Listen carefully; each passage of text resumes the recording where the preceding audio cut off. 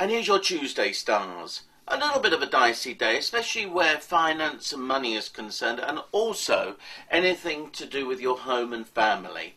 Someone's far too emotional. There's a touch of emotional blackmail going on here, and particularly watch out for a possessive wife or mother or woman in the family who really thinks they own you and may try to play all kinds of games like, oh, well, don't leave me alone because you don't know what's going to happen. You know, sometimes we have to make a stand for ourselves, so perhaps it's not today.